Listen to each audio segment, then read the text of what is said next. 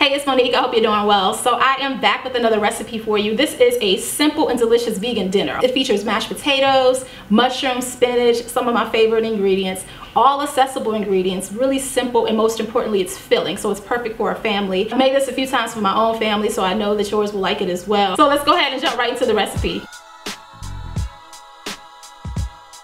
Since the potatoes take the longest to make, we're going to start off by cleaning and peeling those to boil.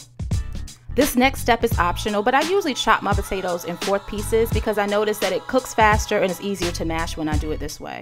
In a large pot, we're going to add in the potatoes to salted water, making sure that there's enough water to cover them.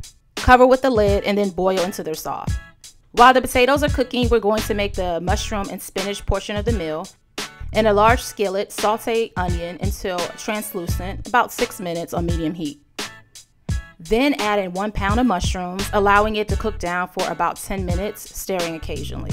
Next, we're adding in some minced garlic, letting that cook for about 40 seconds. Now that it's time to season, we're going to be using cumin, salt, and black pepper. So the last ingredient that's going in the skillet is some fresh spinach, about 4 handfuls, and we just want to cook that down. Once the potatoes are ready, drain and return back to that same pot. And then we're going to add in some almond milk, vegan margarine, black pepper, salt, and garlic powder.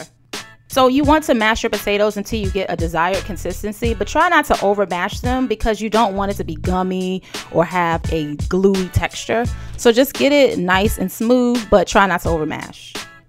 Now it's time to plate the food. All we need to do is add the mashed potatoes to a plate and then spoon on the mushroom and spinach mixture. I hope that was helpful. You can get the recipe at brownvegan.com. Don't want to make the mashed potatoes, you can use rice or quinoa or pasta in place of that. Might save you a little bit more time. Thank you so much for watching, and I will see you soon. Have a good one.